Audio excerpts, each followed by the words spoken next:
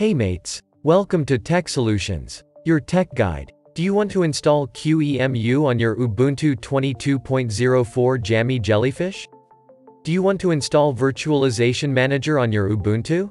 You got the right clue. Let's install them. Open Terminal app on your Ubuntu.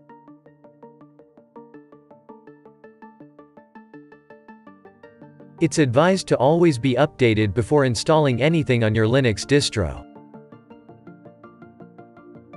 Install QEMU using simple apt-get install command.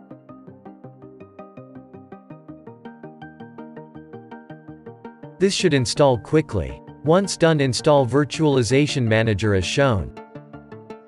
This can help you with QEMU in GUI mode. You can easily create virtual machines in a graphical user interface. Installation can finish anytime soon.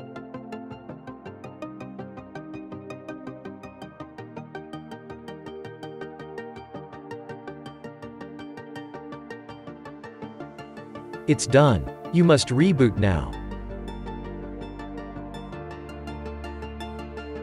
Welcome back. You can find and start Virtualization Manager from the Applications menu on your Ubuntu.